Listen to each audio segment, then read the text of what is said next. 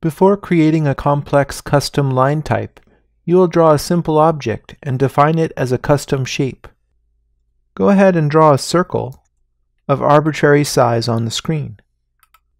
Then use the Polygon tool here in the Draw panel flyout under the rectangle and create a polygon with 5 sides. So type 5, enter, and then specify the center of the polygon at the center of the circle. Then use the default option Inscribed in Circle by pressing enter, and then click up here at the quadrant at the top of the circle to complete the polygon, which in this case is now a pentagon. Then go ahead and draw a line across here and just go ahead and draw a 5-pointed star. Then erase the pentagon, use the Trim tool, and press enter to select all the edges as cutting edges, and then cut away each one of these inner segments so that you're left with a 5-pointed star inside a circle. Let's define the star as a custom shape. To do that, we'll load the Express tools. So type Express Tools, all one word, and press enter. This loads the Express Tools tab on the ribbon. Select it. Go over here to the Tools slide out and open it.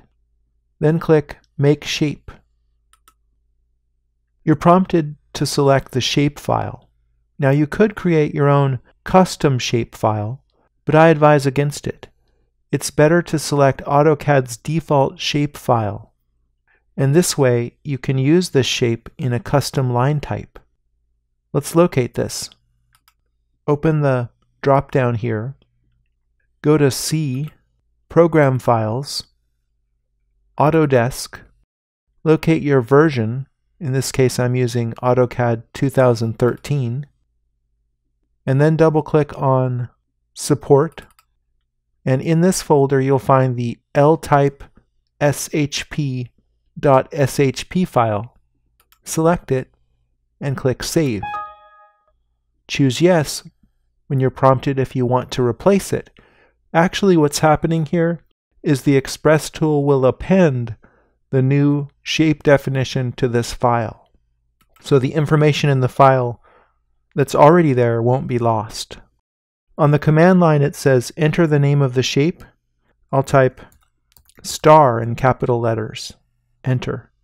Enter resolution. I'll just accept the default, which is 128. Press enter. Specify insertion base point. That's going to be the center of the circle. And then select objects. I'll select all of these lines with a crossing window and press enter. Now it says use the shape command to place shapes in your drawing. Let's try that. Type shape, enter.